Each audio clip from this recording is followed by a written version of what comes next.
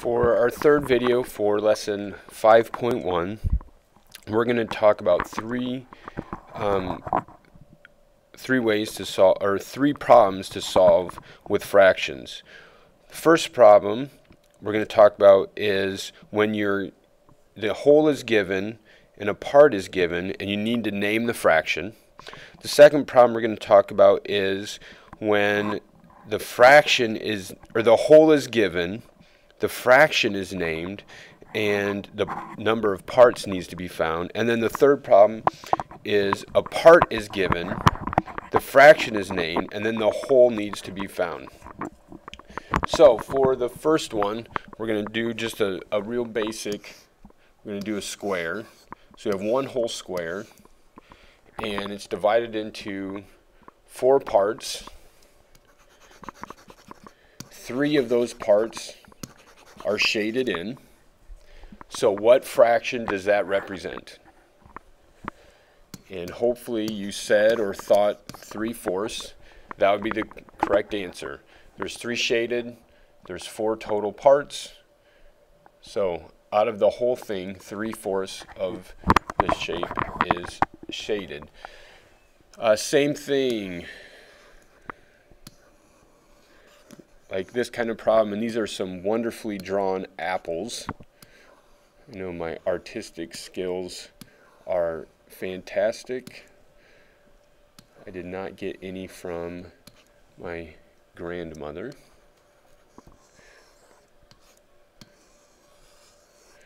So we have 1, 2, 3, 4, 5, 6, 7 apples, and we gave away 3 of the apples. We gave these away. What fraction of apples do we have left? If we started with 7, we gave away 3 of them. What fraction of apples do we have left? Well, out of the total, our total was 7, so that's our denominator. We have 4 left, so we still have 4/7 of our apples remaining. So that's naming a fraction when you have the whole and the part. Okay, our next problem, we're going to go with apples again. This time, I am not going to draw the apples because that will take a while. So we have 16 apples.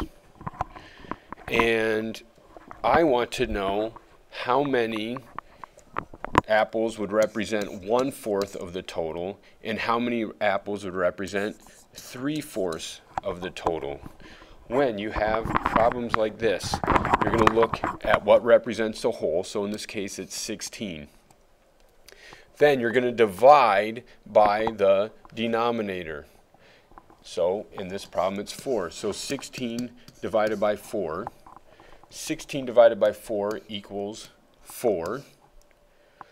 That is going to give us our answer to 1/4. So 1/4 of 16 apples would be 4 apples.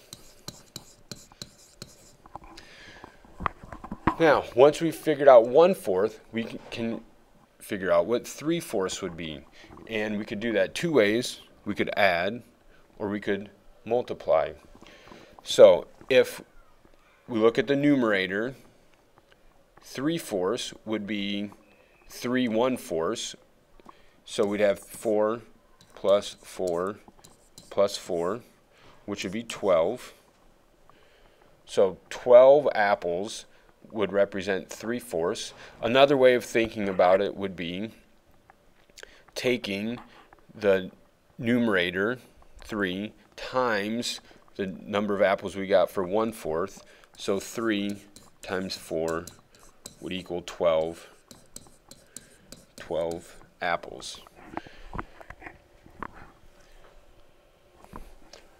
So that's how we would, one way that you could solve a problem when the whole is given and the fraction is named. You want to know how many parts that is.